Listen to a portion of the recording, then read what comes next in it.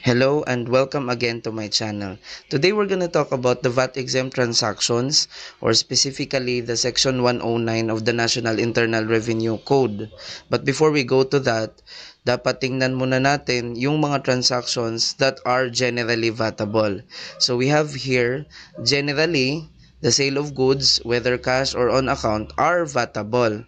Pero kung sale of services, only the cash receipts or cash collections are generally VATable. Now, these two are VATable if they are done or they are sold in the ordinary course of business or regularly sold. And of course, it is needed also that your sales as well as your collections when it comes to sale of services is above 3 million in a year, because if it is not, then you might be subjected to another business tax known as the other percentage taxes. And we have also other VATable transactions. One of it is the sale of items used in the ordinary course of business. So what does this mean? These items are not generally sold in the ordinary course of business. However, they are used in the ordinary course of business, so when you sell them, they are also VATable. In order to be clear, let's have an example. Let's say you have your only truck and you sold it, and this truck is normally used to transport your goods of your business. So when you sell this truck, this is already VATable. Another VATable transaction is the imported items. Although it is not necessary that these imported items shall be used or sold in the ordinary course of business. And in order to be clear again, let's have an example. An example is when you want to import a car which is only found abroad and it's not found here in the Philippines. Although that personal car will not be used in the ordinary course of business and will not be sold in the ordinary course of business, that is VATable. So generally, all of these are VATable. So what we're going to talk about later are those sales and imported or importation that are VAT exempt. So, the following are VAT exempt transactions under section 109A to 109BB of the tax code. So, we have here letter A, the sale or importation of agricultural and marine food products in their original state, livestock and poultry of a kind generally used as or yielding or producing foods for human consumption, and breeding stock and genetic materials therefore. So in order to understand this, let's go directly to the examples. Pag you are selling or importing first vegetables or else chicken or pigs for consumption or for laying eggs or for reproduction of other chicks and baby piglets, so those are VAT exempt. Another is the lobster, the fishes, and other marine products for consumption. Another is the agricultural and marine food products which have undergone simple processes for preservation or packaging. Examples of this number 4 are dried or salted fish. So, if you're going to sell this, even if you are going to have a revenue of 3 million or more in a year, that is VAT exempt. And also, when you import these types or these examples, this will be VAT exempt. So that's it for section 109A. Now let's go to section 109B. So ito, sale or importation of fertilizers, seeds, seedlings and fingerlings, fish, prawn, livestock and poultry feeds including ingredients whether locally produced or imported used in the manufacture of finished feeds. So, this is directly related sa letter A kanina because these things that have been mentioned here are necessary para ma-produce yung marine and food products for human consumption. So, meaning, the sale of importation of these things shall also be VAT exempt. And take note of this one. So, except for specialty feeds for race horses, fighting cocks, aquarium fish, zoo animals, and other animals considered as pets. So, these things or these animals are not for human consumption. Kaya naman yung feeds, your sale and importation of these feeds are considered as VATable. Yun yung section 109B. Now, let's go directly to section 109C. So, kanina, I told you that generally, importation is vatable, whether or not it's directly used and sold in the ordinary course of business. So, here is an exception. Importation of personal and household effects belonging to residents of the Philippines, returning from abroad, and non-resident citizens coming to resettle in the Philippines, provided that such goods are exempt from custom duties under the Tariff and Customs Code of the Philippines. Ano to? So you need to imagine yourself as a person na pupunta sa labas ng bansa para magbakasyon. Of course, it is inevitable na may bibilhin ka doon ng mga personal and household effects, maaring mga damit, sapatos, and mga gamit sa bahay. So, you are a resident of the Philippines pa rin kahit na nagbakasyon ka abroad. So, upon returning here, those things that you have bought are considered as importation of personal and household effects. Tapos, even if you are a non-resident citizen, coming to resettle in the Philippines, meaning non-resident citizen ka, tapos babalik ka na dito, any personal and household effects na dadalhin mo dito, provided that such goods are exempted din sa custom duties under the Tariff and Customs Code of the Philippines, shall also be VAT exempt.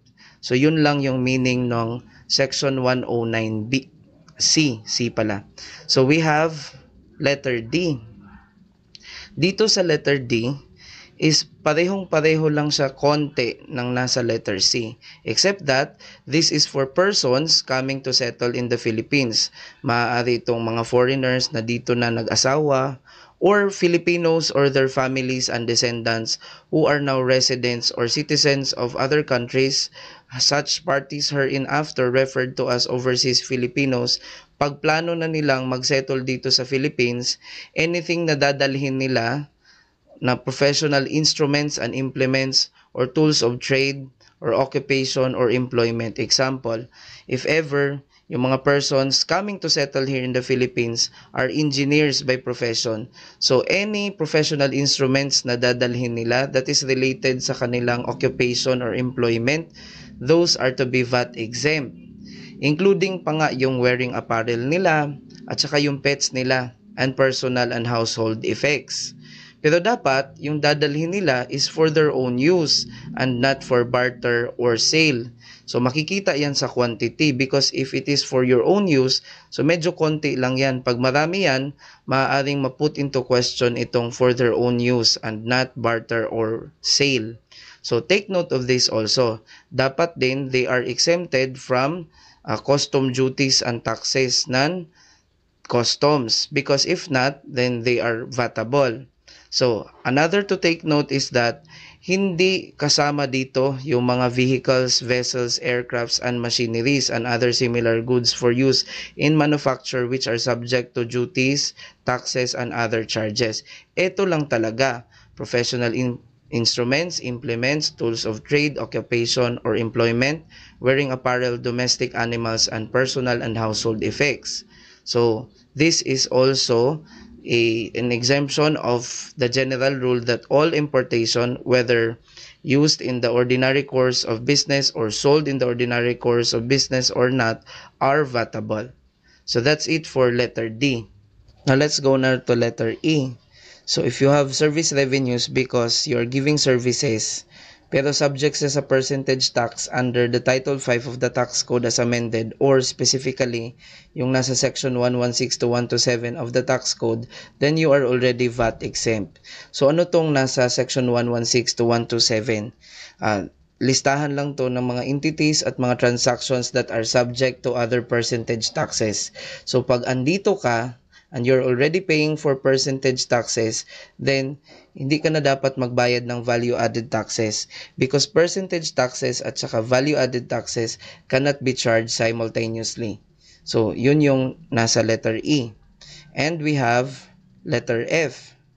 Pag meron kang service revenues because you are an agricultural contract grower, that is already VAT exempt na yung mga revenues mo. So, anong meaning ng agricultural contract growers? So, I have an acquaintance na pinapaalaga lang yung mga chicken ng Magnolia.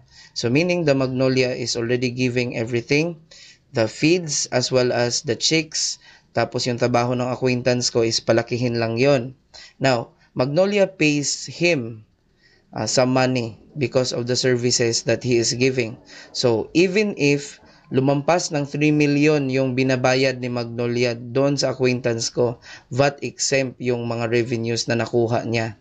Now, the second part of this F is if you are milling for others, palay into rice, corn into grits, and sugarcane into raw sugar. So, your revenues are also VAT exempt. Pero again, dapat you're milling for others, palay into rice lang, corn into grits, and sugarcane into raw sugar lang. So, yan lang tatlo. So, if you are milling for other items, then your revenues will be considered vatable. So, that's letter F.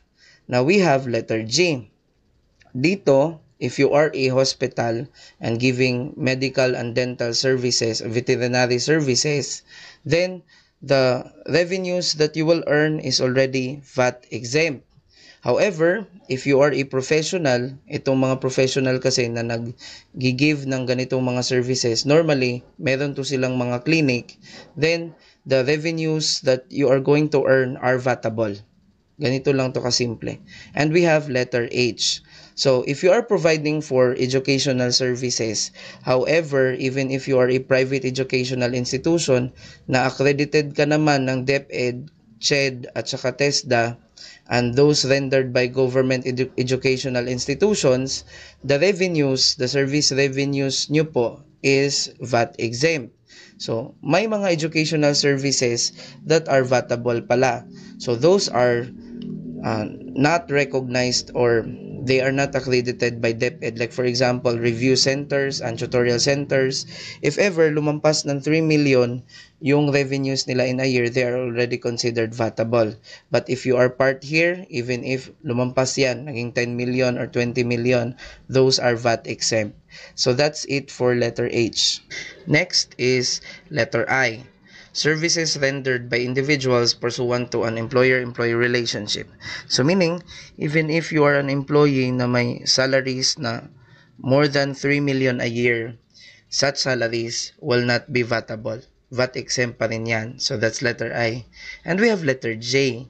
So, if merong services na ni-render ang regional or area headquarters established in the Philippines by multinational corporations, tapos yung trabaho nitong regional or area headquarters na to is just supervisory, communicating, and coordinating lang ng mga affiliate subsidiaries and other branches of such multinational corporations in the Asia Pacific region, tapos hindi naman nag-earn or nagdi-derive ng income from the Philippines tong mga regional area headquarters, the services that they render are VAT exempt. So that's letter J. And letter K, transactions which are exempt under the international agreements to which the Philippines is a signatory or under special laws are VAT exempt also. So, eto, merong ka-agreement ang Philippines na other country na dapat exempt to sa mga taxes. So, ang gagawin lang ni Philippines is to honor that one as a matter of respect to the other country. Actually, ito yung principle ng International Committee, which is an inherent limitation ng taxation power, if you can still remember. So that's it for I, J, and K. Now we have letter L, sales by cooperatives, agricultural cooperatives. So ito medyo mahaba-haba. So para maintindihan to, let's try to break this down. So you need to be the agricultural cooperative muna dito. Sabi dito, if you are the agricultural cooperative and you are going to sell to your members, kahit na yung products is produced or not produced by the cooperative, then that particular transaction, the sales revenue right here is VAT exempt. But in order for your sale to non-members to be VAT exempt, dapat yung binibenta mo are only those produced by the cooperative. So meaning, if you're going to sell to non-members products not produced by the cooperative, then that is vatable. There is also a chance na yung mga importation ni agricultural cooperatives from abroad is VAT exempt. Pero hindi lahat ng importation. only the importation related to farm inputs, machineries, equipment, including spare parts, which should be directly or exclusively used for their production lang, yung mga VAT exempt na mga imported items ni agricultural cooperatives.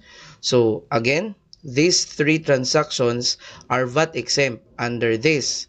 However, the agricultural cooperative must be duly registered and in good standing dapat siya sa Cooperative Development Authority. So, if these are the transactions and this is present, then the sale and this importation are VAT exempt. Sunod yung letter M. So we have gross receipts from lending activities by credit or multipurpose cooperatives duly registered and in good standing with the Cooperative Development Authority. Ang ibig sabihin nito, if there is a cooperative kahit marami pa yung business, pero isa sa mga business niyan ay lending activity, so any gross receipts na nare-receive ng multipurpose cooperative na bayad ng mga nangutang are VAT exempt. Yun lang yung meaning nitong letter M. But then again, dapat itong cooperative na to should be registered and should be in good standing with the Cooperative Development Authority. Now, letter N is also related to a cooperative. Yung mga sales ng hindi agricultural, hindi electric, at saka hindi credit cooperative, basta yung capital contribution ng isang member, ng each member nila is 15,000 or less, the sales of those types of cooperatives are VAT exempt. Regardless kung ilan lahat silang mga members, maaring 1,000 members yan, we do not care, or 2,000 or 100, we do not care, as long as yung each member has a contribution of 15,000 or less. So that's it for letter N. And we have letter O. Export sales by persons who are not VAT registered are VAT exempt. So, meron tayong next lesson about export sales also. Export sales ng persons who are VAT registered are considered as zero-rated sales, although the zero-rated sales will be emphasized on the next video lectures. So that's the meaning of letter O. And then we have letter P, which talks about VAT-exempt sales of properties. Again, the sales of real properties are generally VATable, except for this na nakalista po dito. So we have the first one, the sale of real properties not primarily held for sale to customers or held for lease in the ordinary course of trade or business. So para mas klaro, we have an example right here, the selling of your own private rest house. So since this is your own private rest house, hindi naman siguro in the ordinary course of business nagbibenta ka ng rest house. As well as since this is a rest house, malamang hindi ito ginagamit in the ordinary course of business or held for lease. So this is a good example of what is mentioned here sa number 1.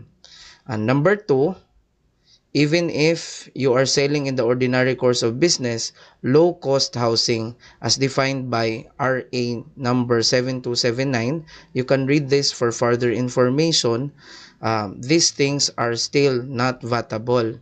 So, what is this low-cost housing? One of the clues that are mentioned here sa RA number 7279, these are houses which cost 2 million or below. So, related also dito sa number 2 ang number 3. So, even if ordinary course of business, nagbibenta ka ng real properties known as specialized housing with a cost of 450,000 or below, this is VAT exempt still. And number 4, we have sale of residential lot valued at 1.5 million or below is VAT exempt. However, if it is exceeding 1.5 million, that is already taxable. So this is pretty simple and straightforward. However, there is a twist. So what is the twist? Adjacent residential lots, although covered by separate titles and or separate tax declarations, when sold or disposed to one and the same buyer, whether covered by one or separate deed of conveyance, shall be presumed as a sale of one residential lot. So what's the meaning of this? So let's have an illustration. So the illustration, we have lot number 1 owned by Mr. A, And adjacent to it is lot number 2, which is owned by Mr. B. Now, in this particular illustration, Mr. A and Mr. B sold their lots to Mr. C, the common buyer. So B sold it at 1 million, which is below 1.5, and also Mr. A sold his lot at 900,000, which is also below 1.5. However, according to this twist, this will not be treated as separate sales. Instead, it will be treated as one sale. So if that's the case, the sales price will not be 901 million. Instead, it will be 1.9 million, the sum of the two. And since 1.9 million exceeds 1.5 million, then this particular sale by Mr. A and Mr. B are considered as vatable. Another is that we have the sale of house and lot and other residential dwellings valued at 2.5 million. So what's the meaning of this? So if it is in your ordinary course of business, you are selling house and lot and other residential dwellings like condominiums at 2.5 million and below, VAT exempt yan. However, if ever more than 2.5 million yung value, that is already considered as vatable. Now, here's a twist to this letter P. Starting 2021, the only sale of real properties that will be considered as VAT exempt ay tatlo na lang. So we have the not in the ordinary course of business and the sale of specialized housing, as well as this number 3, the sale of house and lot and other residential dwellings valued at 2.5 million pesos and below. So, the others that are not mentioned will not be applicable starting 2021. So, that's it for letter P. We have Q. Lease of residential units with a monthly rental per unit not exceeding 15,000 pesos regardless of the amount of aggregate rentals received by the lessor during the year. So if your operations is nagpapalis ng residential units tapos nagko-collect ka ng rent na below 15,000 or 15,000 lang, so VAT exempt siya regardless kung magkano lahat-lahat ng nakuha mo as the lessor during the year, kahit pa madami or lumampas ng 3 million yung nakuha mong aggregate rentals because you have a lot of residential units. Regardless, VAT exempt pa rin to. The question is, what if the rentals per residential unit exceeds 15,000 per month? Is it already vatable? The answer is, if the annual rentals collected does not exceed 3 million, kahit pa nag-exceed ng 15,000 per month yung rent na chinarge mo, it is still VAT exempt, but subject to 3% other percentage taxes na siya. But if ever lumampas ng 3 million tapos lumampas pa ng 15,000 per month yung chinarge mo sa residential unit, that is already vatable. So meaning, what was mentioned here sa Q, this is already VAT exempt and also other percentage taxes exempt also. So that's Q. And we have letter R. So sa letter R, when your operations is related sa sale at saka importation and printing or publication of books, VAT exempt yan yung, yung revenues mo at saka yung importation mo. And the second one is if ever your operation is the publication and printing of newspaper, magazine, review, or bulletin na dapat nag-a-appear siya at regular intervals tapos fixed din yung prices at not principally devoted to the publication of paid advertisements, yung revenues mo if ever are VAT exempt. So, it's very important na if ever we're talking about newspaper, magazine, review, and bulletin, dapat regular intervals, fixed prices, at saka not devoted principally to the publication of paid advertisements. So, that's it for R. And we have letter S. So pag may international carriers and they are carrying passengers from Philippines to abroad, VAT exempt yung mga revenues nila. So sino tong mga international carriers? International carriers are foreign carriers. Example of which siguro yung mga Singapore Airlines and etc. Pag nagpapasakay sila ng passengers from here to abroad, yung kita nila sa mga ticket ng passengers are not vatable. We have letter T. So if your operations is related to sale and pagpapalis ng passenger or cargo vessels and aircraft, including engine equipment and spare parts thereof for domestic or international transport operations, yung revenues mo in selling as well as leasing of those items to domestic or international transport operations is VAT exempt. And of course, if you are going to import cargo vessels and aircraft, including this, they are also VAT exempt. Pero dapat daw you are going to subject yourself to the requirements on restriction on vessel importation and mandatory vessel retirement program established by the Marina. So that's it for letter T. And letter U is dedicated for those carriers, whether domestic, whether international carrier siya, basta meron siyang international shipping operations. Example, si PAL. Although domestic yan, meron niyang international shipping operations. So, pag si PAL ka, your importation for fuel, goods, and supplies is VAT exempt.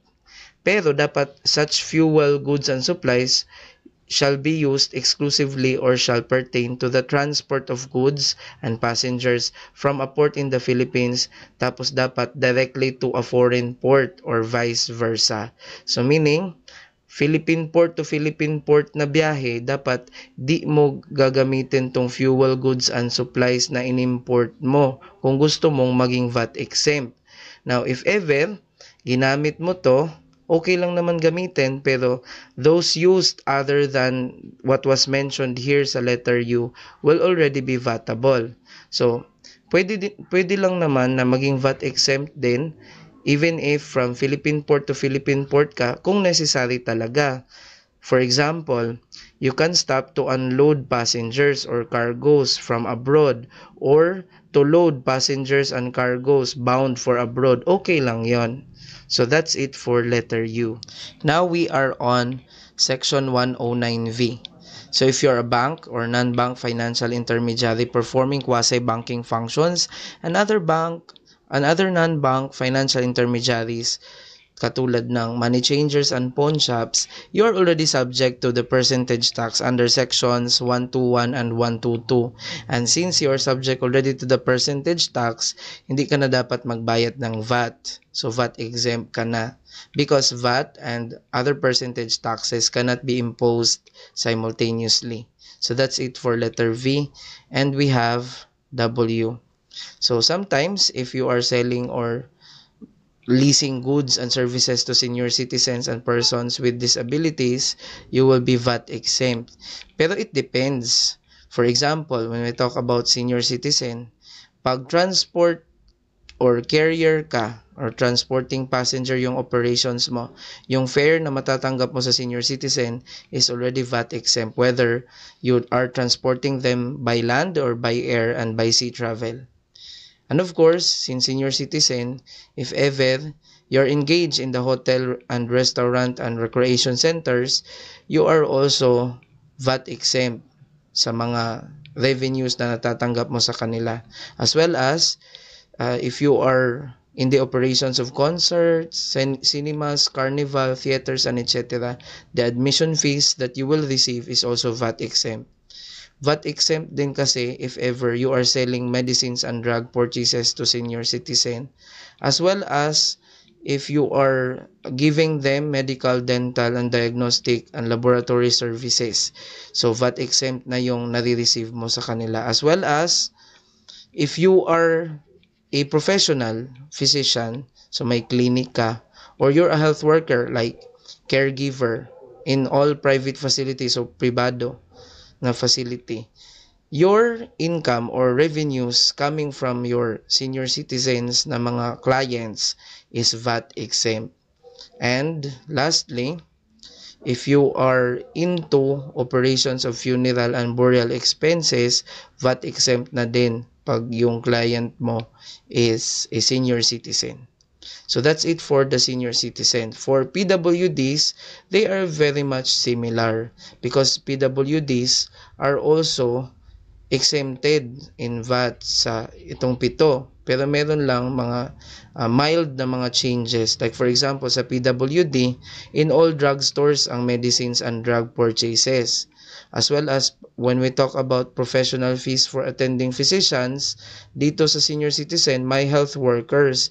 Dito naman sa PWD, walang health workers na sinabi.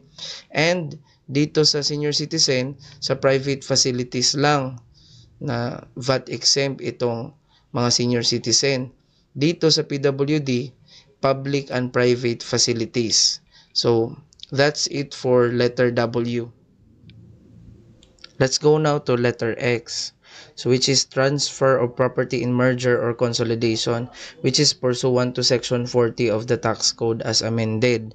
So, ito yung mga transfers na VAT exempt. So, I'll give you two examples. The first example is si Mr. A contributed a property to a certain corporation para makontrol niya yung corporation. Pwede din naman alone niya makontrol yun or pwede din with other 3 persons. So maximum of 4 persons yung sinabi dito sa transfer sa section 40. So meaning, yung pag-transfer ni Mr. A ng property para lang makontrol yung corporation is an example of what was mentioned here sa X. So non-vatable yun.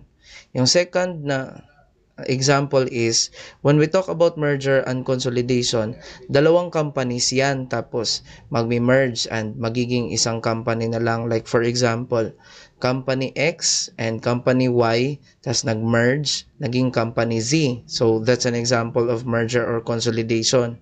Now si company X, na part ng merger, if ever magta-transfer siya ng property in order to get shares sa company Z, which is the new corporation, that particular transfer of property para lang makakuha ng shares of stock ng bagong company na si company Z is one of the examples of this letter X. So that is also non-vatable or VAT exempt yan. So that's it for letter X. Now let's go to letter Y. We have association dues, membership fees, and other assessments and charges collected on a purely reimbursement basis by homeowners associations and condominium established under Republic Act 9904, Magna Carta for Homeowners and Homeowners Association. So, normally, ang example nito is, what if there are people sa condominium? So, yung mga owners ng condominium sometimes or most of the times gumagawa yan ng homeowners association na nagko-contribute yung mga members or yung mga homeowners for the maintenance and upkeep ng kanilang building. Like for example, may maintenance personnel na hinire, mga janitor and mga security guard for peace and order. So, may mga sweldo yon. So, yung mga sweldo nun is coming from the contributions ng mga members ng Homeowners Association. So, yung mga contributions nila, association dues, membership fees, and other assessments and charges, para lang ma-reimburse yung mga gastos para ma-maintain yung kanilang building, shall not be taxed with VAT. So, mga VAT exempt dapat yon. And we have letter Z. So, if you are selling gold to the Bangko Sentral ng Pilipinas, VAT exempt yung revenues mo. Pero dapat, sale of gold lang talaga. When you are going to sell other minerals to the Bangko Sentral, vatable na. So, that's it for letter Z. And we have AA. So, ito, bago lang to ngayon sa train law. So, beginning January 1, 2019, so ang mga pharmaceuticals, kung pharmaceutical ka, when you sell drugs and medicines na normally prescribed for diabetes, high cholesterol, and hypertension, such sale mo is not vatable. Now, let's go to section 109BB. So, this is very long, so let's break it down in simple terms. So, this section is for those who has gross annual sales or receipts that do not exceed 3 million pesos or 3 million pesos and below lang yung sales nila or receipts. So that's the first requisite para ma-under dito. At saka yung ikalawa is that the ordinary course of business, whether sale ba yan or lease of goods or properties or performance of service, are not considered as VAT exempt transactions under section 109A to AA. So, dalawa lang talaga para ma-under ka dito sa Section 109BB. Again, I'll repeat it. Pag yung sales or receipts ng entity is less than 3 million or 3 million exact, as well as yung ordinary course of business niya are not considered as VAT-exempt transactions mentioned in Section 109A to AA, then the entity is under this Section 109BB. VAT exempt pa rin, pero under sa Section 109BB. Now, let's talk about the note here. Sabi dito, self-employed individuals and professionals availing of 8% on gross sales and or receipts and other non-operating income under Sections 24 and etc. of the NIRC shall also be exempt from the payment of 12%. So, yung mga pumili nitong 8% on gross sales and or receipts na self-employed individuals and professionals are also VAT exempt. So, what is this 8%? And bakit, if ever pumili ka nito ng 8%, VAT exempt ka din? So, let's talk about that. What is this 8%? Actually, guys, if you are a sole proprietorship, meaning you are a self-employed individual or a professional, and your sales or receipts is more than 3 million, the possible taxes that you are going to pay is first is the 12% VAT and the second is the income taxes. So, hiwalay pa yung income taxes at saka iba pa tong 12% VAT.